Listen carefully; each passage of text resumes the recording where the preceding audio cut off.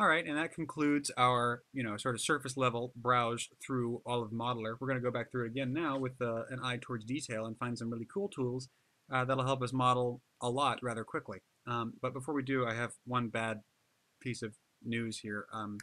I apologize deeply, but I did not, in fact, nail the Rubik's Cube. The green and the white are swapped. I'm sorry, my Rubik's Cube friends.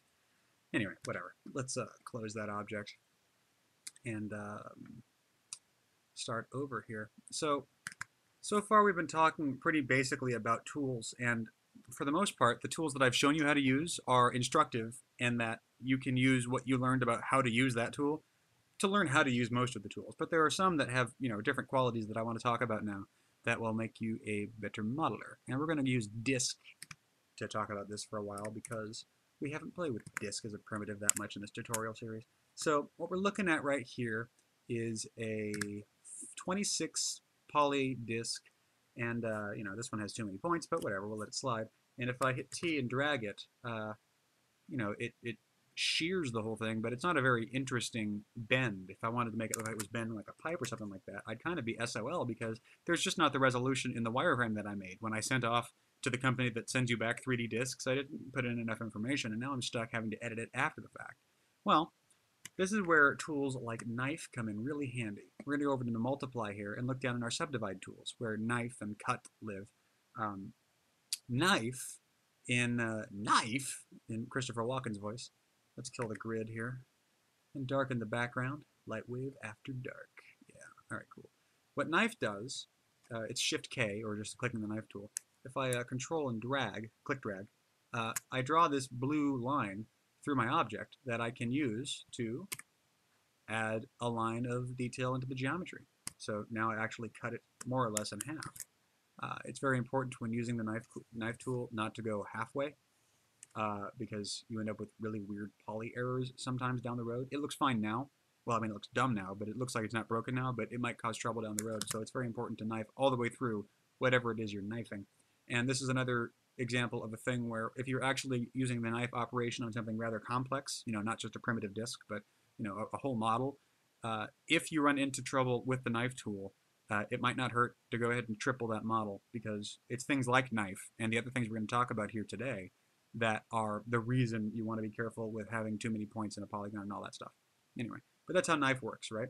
So if I, turn on the knife tool and hit in, minimal number of controls, basically just axis, but this is fine and allows me to make that cut.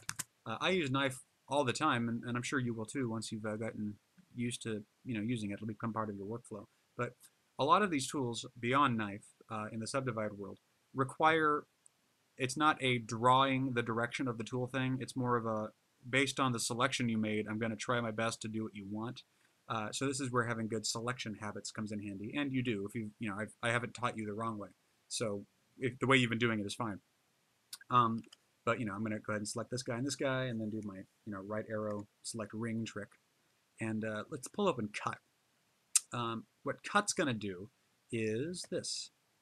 It will, add as many cuts as I tell it to. It's like using knife, only it doesn't work with a drawing. You have to sort of select the direction of polygons you want to knife, and then it'll work that way. But check this guy out. So I'm going to go into cut again.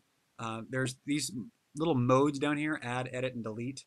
By going to delete mode, just clicking on these guys allows me to kill them. Going into add mode lets me add them. And I can put them anywhere I want, like this, and it will be reflected in the object. This is a handy way to add a lot of geometry really quick. In terms of, there's many reasons to add geometry to something, and cut is a really useful tool for that.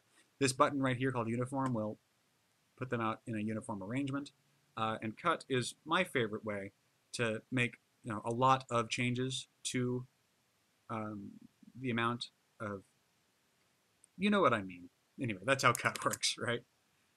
And one of the main reasons for using something like this is if you are, after you've sent home from the, they've sent you the box, they've sent you back the disk that you ordered and it wasn't actually what you needed. Cut's a fast way to make it what you do need. I'm going to show you a cool trick here.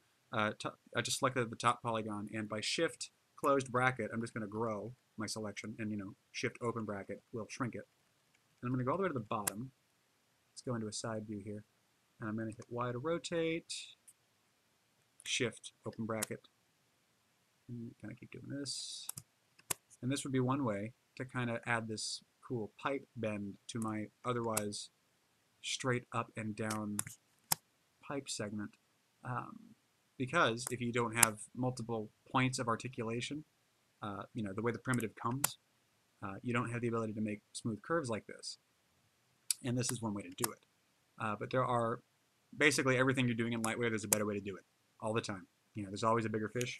There's always a better way to do something in Lightwave. And that will take us handily over into the Modify tab, where we shall now talk about things like bend. Let's go ahead and go into 2 layout mode. Go front and right. So bend in draws out this weird little handle guy. And by using my right mouse tool, I can, god damn it. Bend, bottom, right click, and drag up.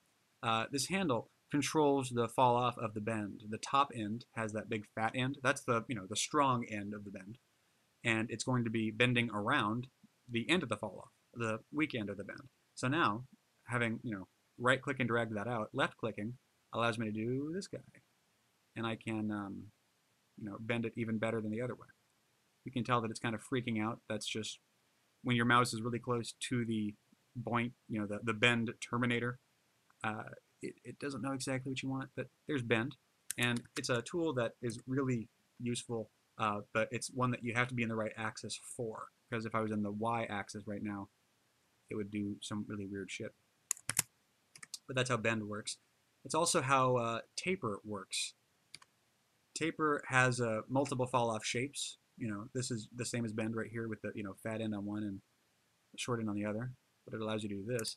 But there's also fall-offs like this guy, which will do that. But that's bend and taper, two rather handy tools to have in your toolbox. And while we're talking about it, let's make a box. I'm just hitting the, oh, damn it. Radius segments Y, let's crank that way up. See, otherwise I would have had to use cut. Send it off right, you don't have to make edits later.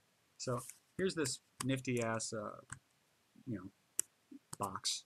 I don't know why it's nifty, but in Modify we also have twist. Numeric. Let's go on the Y axis.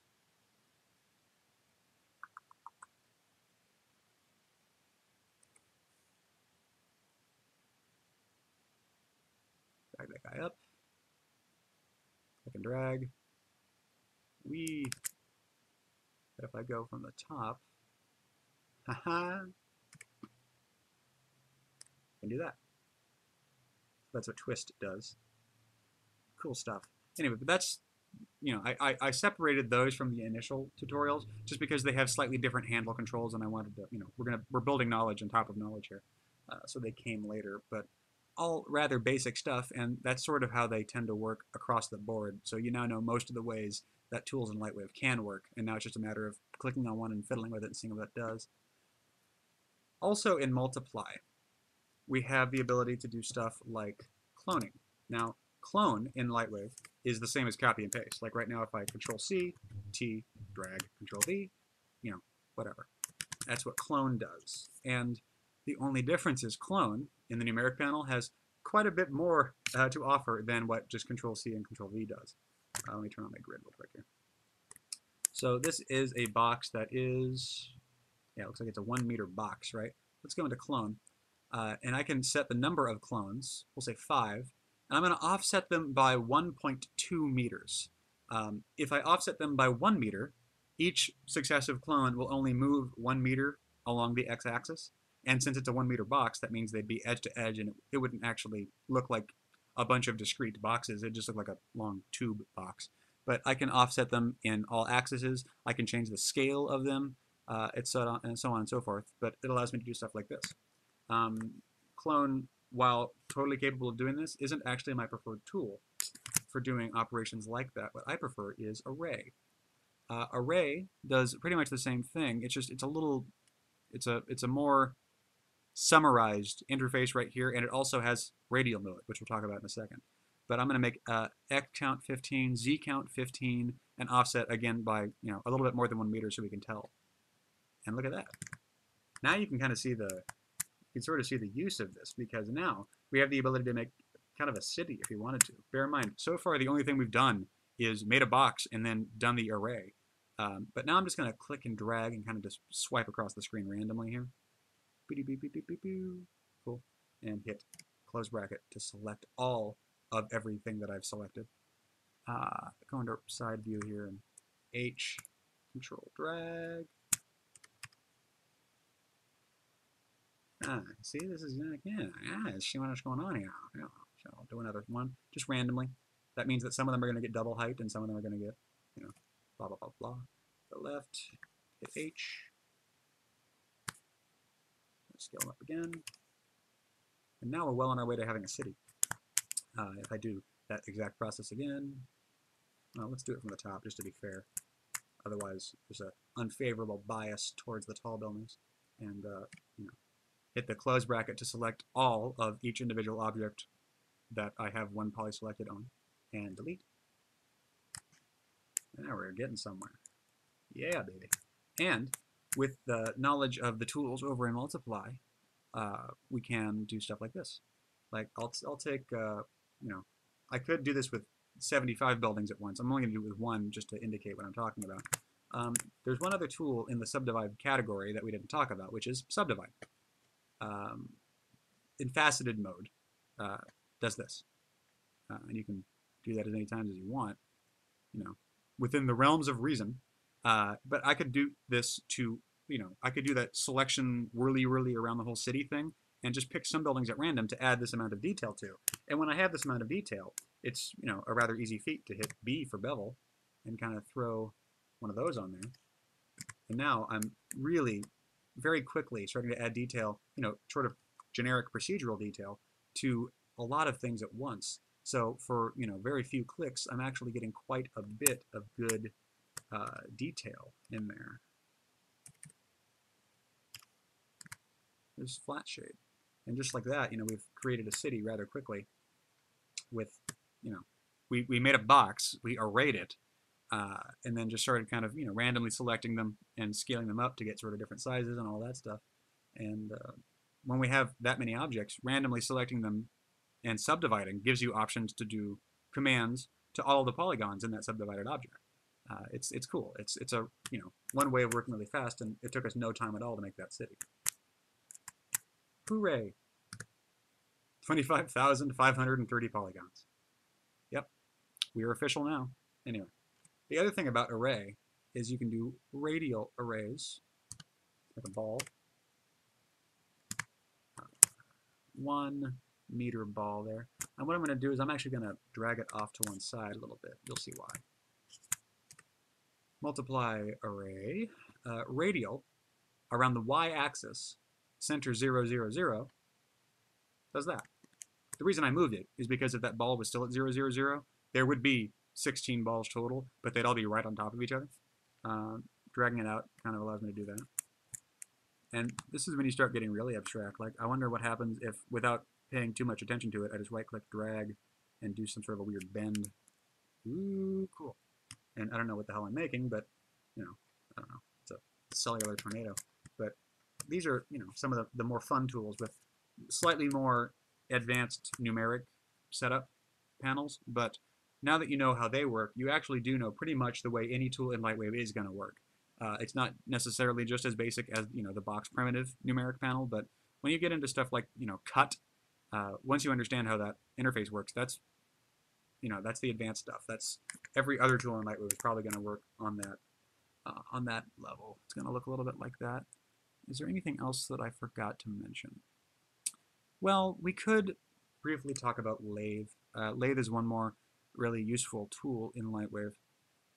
Uses the splines, actually. We're going to go into create, do spline blah.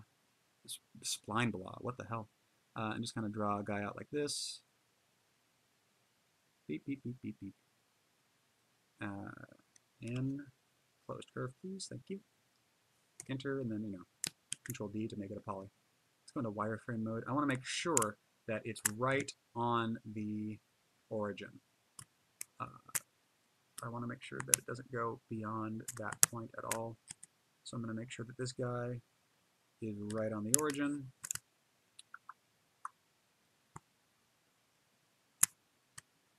And delete these points.